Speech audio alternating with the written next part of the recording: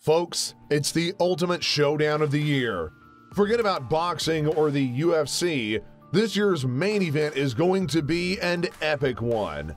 I mean, we'll get to see two giants square off to claim bragging rights as the top dog in the arena, and we love it. That's right, folks, this is the one that you've all been waiting for.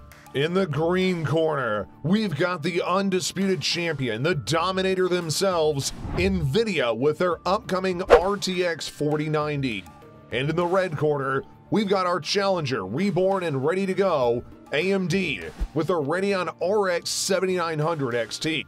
So, ladies and gentlemen, get your popcorn ready because in the next 8 minutes, we're going to be taking you through one hell of a roller coaster battle between the most highly anticipated green Goliath, the Nvidia RTX 4090, versus the big red machine, the AMD RX 7900 XT.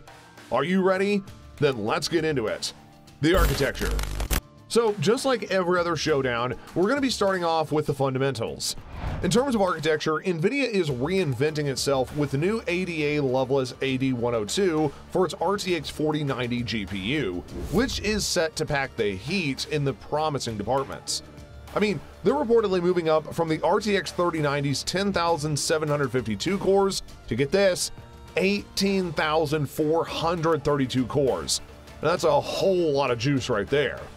But AMD is not playing around either this year. In fact, they're adding a new architecture as well to their upcoming RX 7900 XT, which is guaranteed to pack a hell of a punch. Yep, the RX 7900 is coming with the highly anticipated RDNA 3 architecture, which will see a monumental shift from the RX 6900's 5120 cores to a mind-blowing 15,360 cores.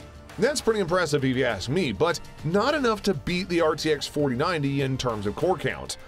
Although, to be honest, we're talking pretty slim margins here, so maybe it won't be noticeable in terms of gaming performance, but who knows. Both Nvidia and AMD are planning a massive shift in their respective chip designs this year. Nvidia is saying goodbye to their Samsung design, an 8nm chip, and now introducing the much sleeker 5nm processor designed by TSMC. AMD is also going in that same direction, ditching the 7nm processor to adapt a 5nm or 6nm processor designed by the same company as well. What can we say? It looks like it's going to be a profitable year for TSMC.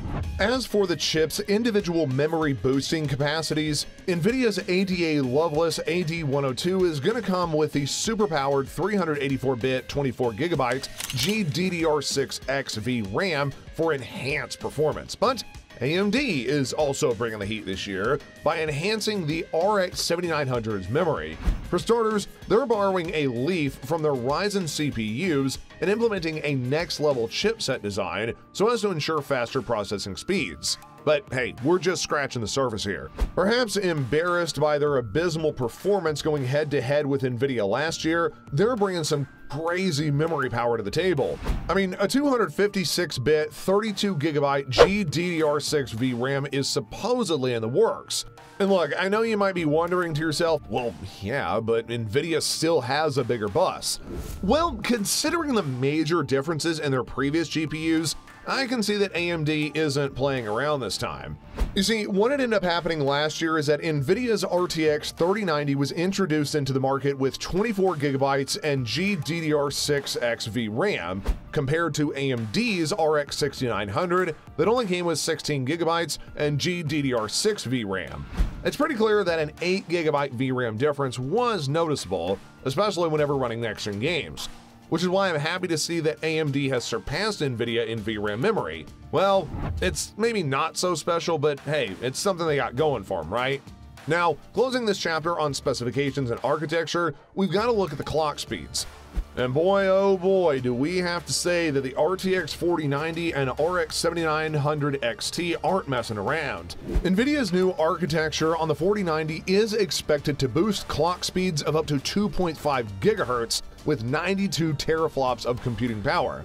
As we mentioned earlier in the Nvidia RTX 40 series review, this means that Nvidia's upcoming GPU would be able to handle, get this, 92 trillion floating point calculations per second.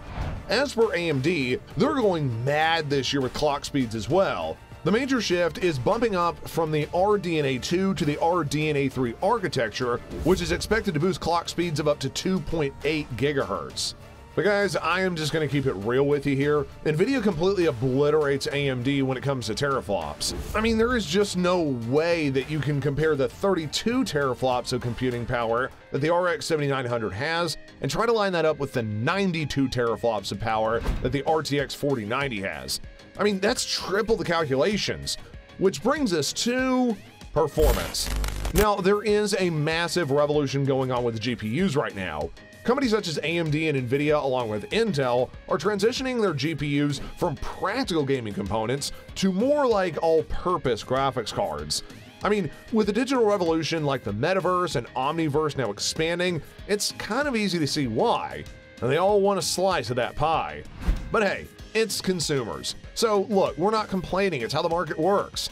Wouldn't you want your GPU to be powerful enough to render everything from next-gen games to even virtual reality? There's really no point in spending a fortune on another GPU to do two totally separate things, which is why factors like clock speed, memory, and even processing power are all battlegrounds for AMD and Nvidia alike.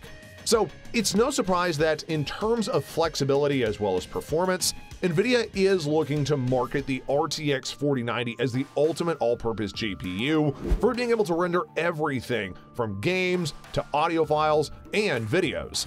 Plus, if Nvidia does deliver on these specs as promised, then we could see major performance boosts of up to 150% compared to its predecessor at the RTX 3090.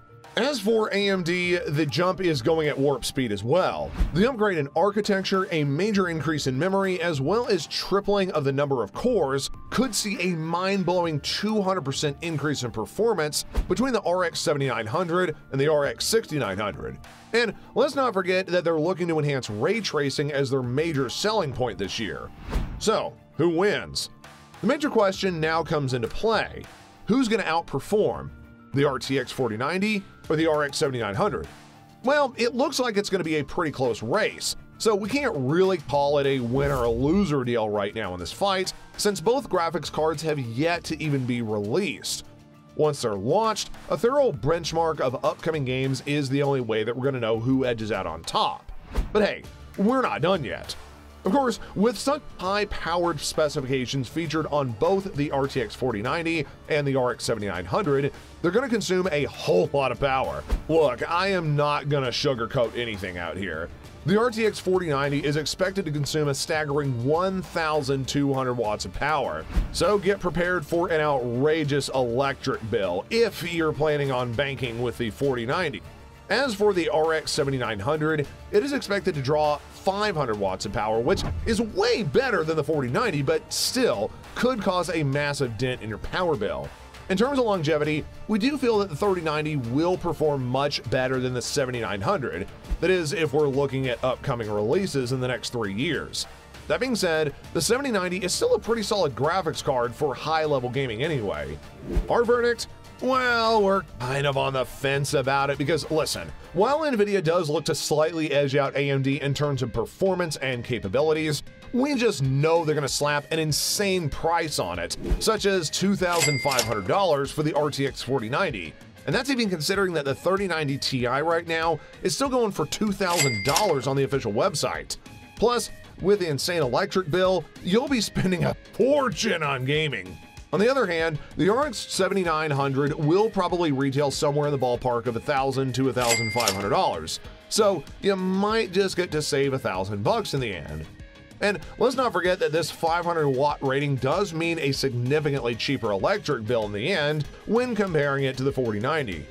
All in all, our specifications and disappointments will end up being answered in September 2022 because both GPUs are expected to be released in the next 5 months.